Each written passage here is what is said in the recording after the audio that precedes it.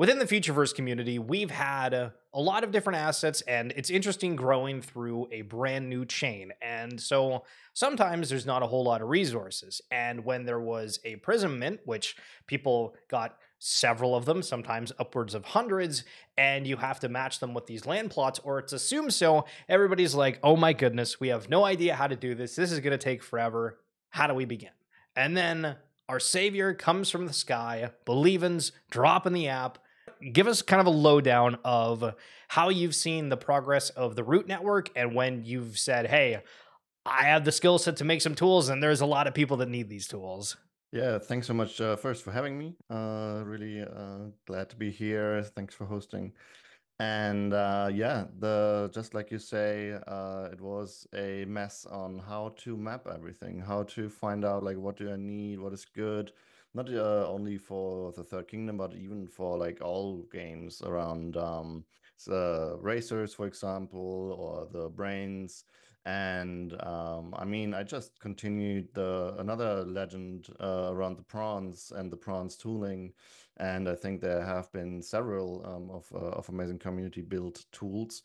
And yeah, then I was sort of at the point of where I thought, okay, I have lots of cards, I have the land. How do I find out what I need, what I have? And so yeah, everything started with a local script. I generated like some Excel sheets, shared it with some people, and people were like, I want that as well. And yeah, the rest is history. And for yourself, I mean, going specifically to the root network, do you remember how you found out about it? The first person you heard it from, or kind of the initial rumblings? You mean back at the Fluff World Mint?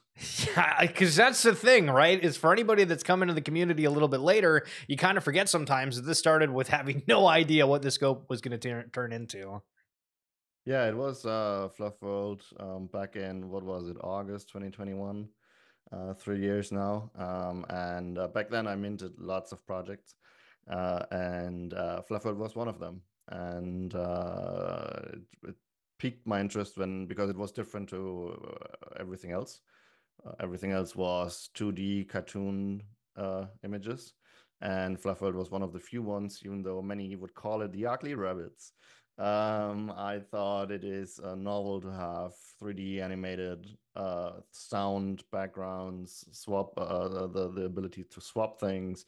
So all of it looked very novel. So I made some more research and liked what I saw. And now you're here building for it. It takes, it takes a lot Yeah, of, yeah. how would I word it? It takes a lot of conviction, I guess, to build these. Like, how difficult is it to build something? Because I mean, you brushed it off. You're like, oh, I just whipped this thing in an Excel and then it's good, and people found it useful. And I was like, I don't know if I know how to like use Excel in the basics of terms. And so, how did you figure Mm. out all of this stuff? Like, how long does it actually take to build out these tools? So maybe my background a little bit on that. I'm a UX designer, but also learned coding. And but we like in our agency that we have, we don't sell my services on the coding, but more on the UX and the design. So I would consider myself a hobby coder, and there I have some knowledge around Node.js, Python, and these languages. And with that and the combination of some ChatGPT help, I was able to put together the script, run it, get the data, get it from the API, and then yeah, turn it into an Excel. So it is some work for sure. The foundation of coding knowledge was helpful. And then putting it together like the bigger work is to put it into a proper web platform. And so that's where the new website comes out. Because before, anybody that's gone into the tool, it's kind of just a nicer version of a spreadsheet, I guess, where you're going to put in your info and it'll kind of calculate, populate everything that you need. And so, what's coming with this new website? What can people expect? Is this all free to use? Is there going to be a membership at all? Yeah, so right now the prototype is live, and it will also actually stay live because I'll get to that in a bit.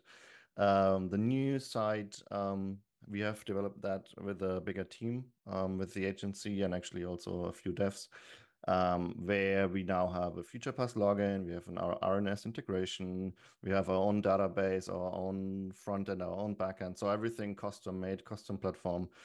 That's definitely more work than just a little script, putting it into an Excel.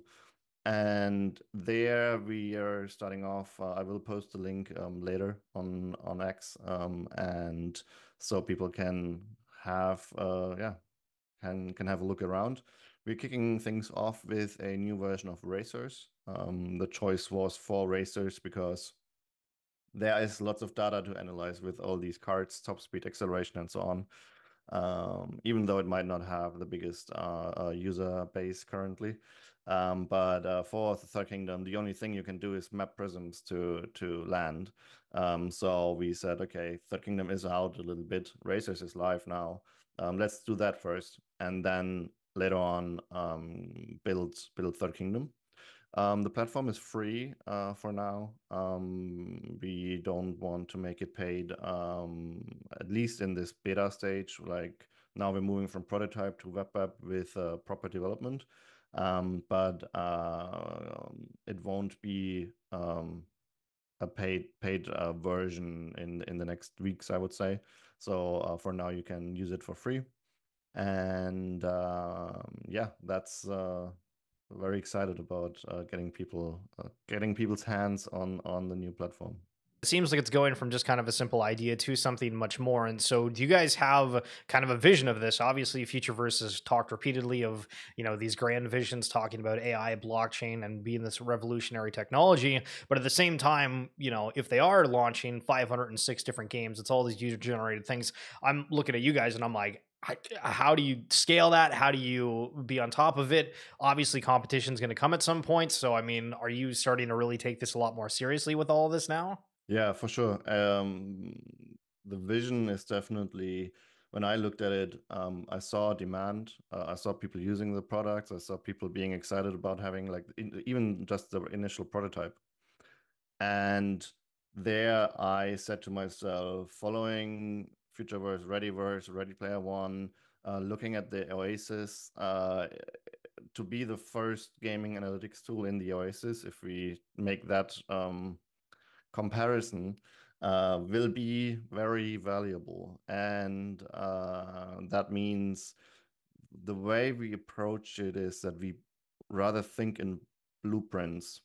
So that means in our case, we have now like the magic is not necessarily that we have racers now.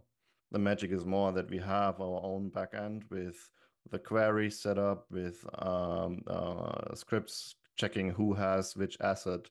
And once there is another racing game, we have the whole infrastructure. Just like, Atom cars also have the same things of acceleration, top speed, influence, and so on. We can't swap parts yet, but I'm just waiting for the announcement that we can swap Atom parts, to be honest, because the background metadata, what you see in the future pass, there is more if you go to the metadata URL. And so it's all ready to be like, okay, now you can swap everything. If that comes sooner or later, I don't know.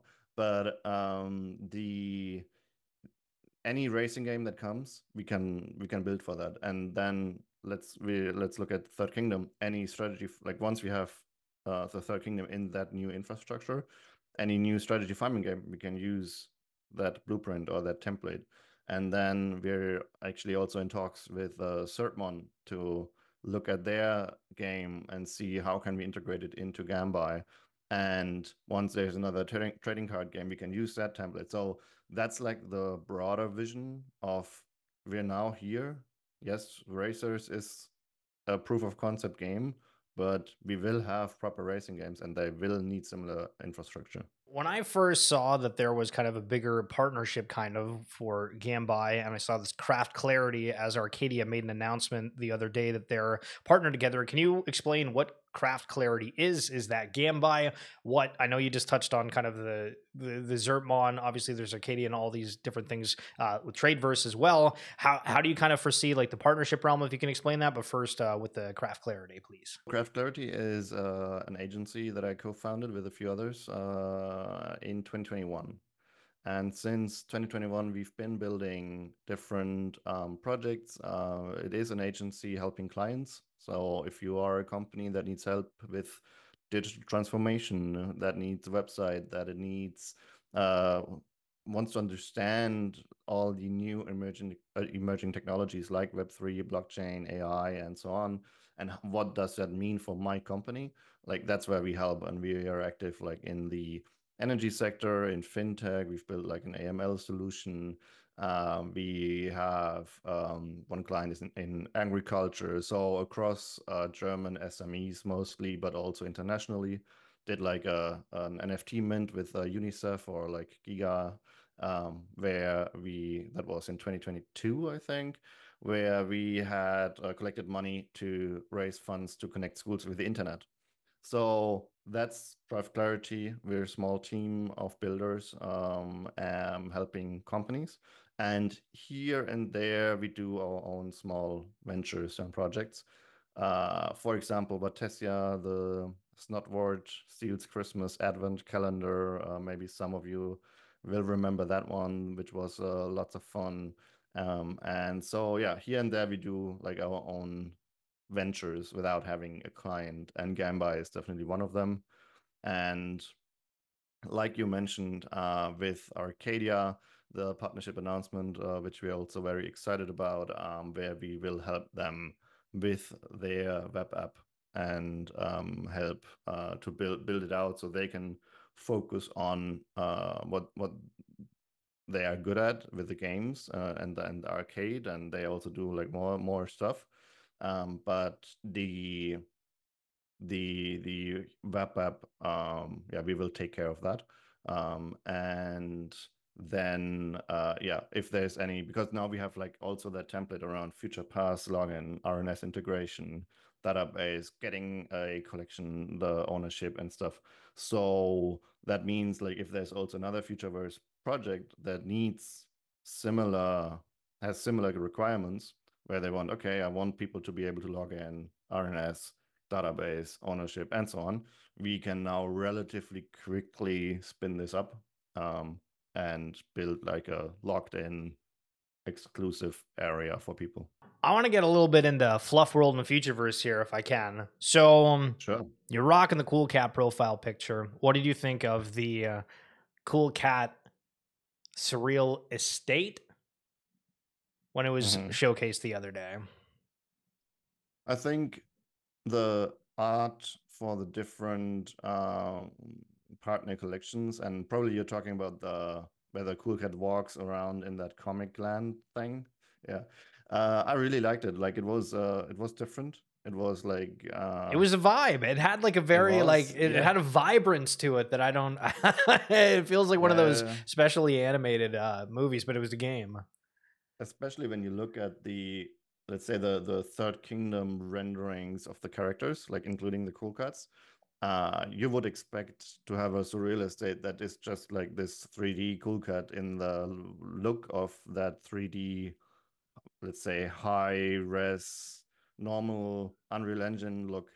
But then you have like suddenly this, yeah, like this vibe. It's like difficult to describe this comic look. I don't know how to describe it. So, and if that like automatically uh, is possible with the different partnership communities. I mean, like I was stunned by the Doodles Third Kingdom Surrealscape, which looked crazy, and then it adjusts the art style depending on which surrealscape you have.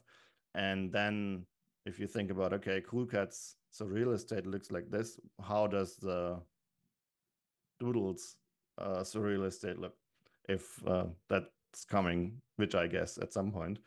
So yeah, I think that's exciting to see how they have managed to integrate the art style.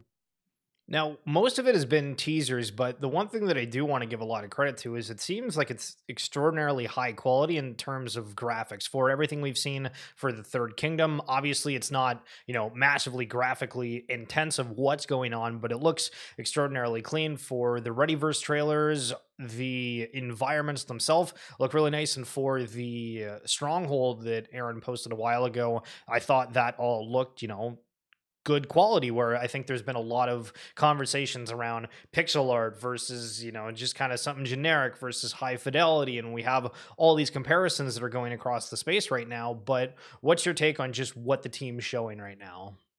I think, like, of course, the bench is noteworthy here. I think that was definitely one of the highlights. Um, and but I think, like, in general, I like that they tease things. Of course, it is let's say it is an actual tease because you're like, okay, I want to play it. I want to get my hands on it. I want to, play the Third Kingdom, go into surreal estates. So that's, I think the challenge will be, if you're looking at games that are launching right now, they all have that Unreal Engine look. Like, because it's so easy to build with Unreal Engine, and it is high quality, and it won't be the the secret sauce to the project won't be that it is an Unreal Engine game. Like, it will be much more, how will Ernest Klein be able to build stories into that universe? How will Ready Player One, will it feel like a natural, authentic integration of Ready Player One IP and the rest of the IP that they want to integrate from traditional movies and brands? Will that feel natural? How will it captures people's attention? How will they be able to get the Web 2 community, even though I'm like always a bit hesitant to use this Web 3, Web 2 differentiation, because in the end it's everything's just one. But let's say traditional gamers who always have been super skeptical about blockchain, how will they address that? So, like, that will be the many challenges, and how they could also stand out. If you look at the Cool Cats Surreal Estate, to not just have the Unreal Engine look, but to have IP, um, a look according to the IP, to how does this world look? The Cool Cats look like this, and then you have that shader, or like that look, and then that for every IP, so they don't lose like their, what's special about any IP, to have their look. And I think if they can bridge that with all these games, then it can be a magical place. Yeah. So during the South by Southwest conference, I tweeted a clip the other day. I'm not sure if you got a chance to see it, but it was Ernest Klein talking about the Readyverse standard. And, as you just mentioned, if you have some kind of IP, you can bring it onto our platform and use it on our standard. And obviously, that just it's trying to highlight the onboarding method for people that have something that they truly want to build through, I guess, the streamlined process. So, what does that mean to you when they talk about a Readyverse standard? So I haven't seen the clip, but I'm just going on of assumptions around the whole process. So I think it will be, it's important that they build out the builders onboarding. And because right now, it is a bit lacking, to be honest. Just on the just as one example, I like the ASM vision paper, like the direction it's going, because that makes it much more natural. If I have to explain to people, you have to buy a brain first before you can play racers, they'll be okay, bye. So I think it will, the strategic direction is a good one on ASM, leaving out all thoughts around what is with ASM Gen 1 holders. Will there be enough value in it? But just looking from a company's perspective and a technological strategic, I think it makes sense. But there is no information how to integrate it yet. So I like the vision paper. I can't integrate it because there's no docs on it yet. I know they are on it. Like, also I asked, like, in the Root Network Discord, and I expect there will be a much more improved onboarding process. And when you say the Readyverse standard, to make it easy to get in there, make it easy for developers, to make it easy for IP, to get in there. I think it will always need some, custom development, custom game design, thinking about how is my IP presented in the Readiverse. Because I also remember I was working on a virtual reality project 2018 where a major German telecommunications brand wanted to make a social virtual reality thing. And I did lots of research around it, and there the brands were like, let's say it's a shoe brand. I want it to look like a physical store. And I'm like, why would you? It's so boring. Like, no one will go there. Why would I go to a store that looks like in virtual, that looks like reality? What doesn't make sense. And so I think if brands are able to understand the potential of virtual worlds, there is no physics unless you say there's physics. And there's so much potential, I think, around it, that we will see nice applications if they properly think about it. Take this any way you want. What do you think about the metaverse?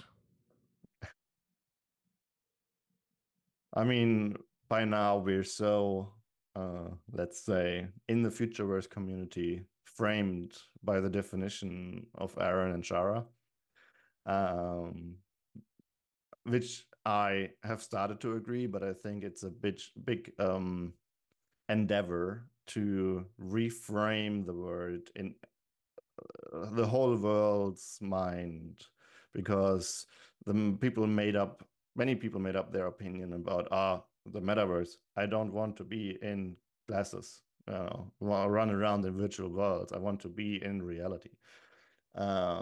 So I think the metaverse can be a nice place if we are able to change that, like how people see it.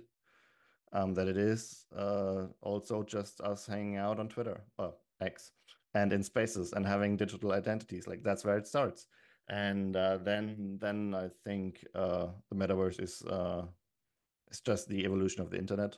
But before I repeat Aaron and Shara's words, yeah, I would say I agree with their definition. Circling back to Gambai, is there any final things you want people to remember, potentially follow, be on top of, be aware of? Yeah, for sure. There is the Discord will be opened very soon. The website is live. I will share the link so people can play around with it. I would love feedback around it. If you find something, there might be some final smaller visual bugs around it, but it should all work. You should get all your assets. If you don't, yeah, just let us know in the Discord. We have a support ticket functionality, so you can report it there. And maybe one final teaser, even though I'm saying the platform itself will be free while it is like in this alpha beta mode. Of course, we need money to build it with our employees, with the devs, and there might be a mint coming up. But currently, we structured it in a way that it is a early supporters mint that is not connected to utility on the platform, and instead gives people something back as an artwork that is special and the first type of its kind on the root network. And we hope that the funds through that mint we will use that for Gambai. We also want to look into other developer tooling that we can support the builders, maybe even build some smaller tools for the community. So I wouldn't necessarily say it is a Gambai utility mint, but rather a mint that gets you. You might want to look up generative art if you haven't looked into it yet. I will also make like a series around that, how it works in the next days or weeks, and then use that to continue to build everything out that we have in mind, which might be Gambai, which might be other projects, and yeah, but I think that's enough of a teaser around that. Well, appreciate you coming on, and yeah, thanks everybody for watching.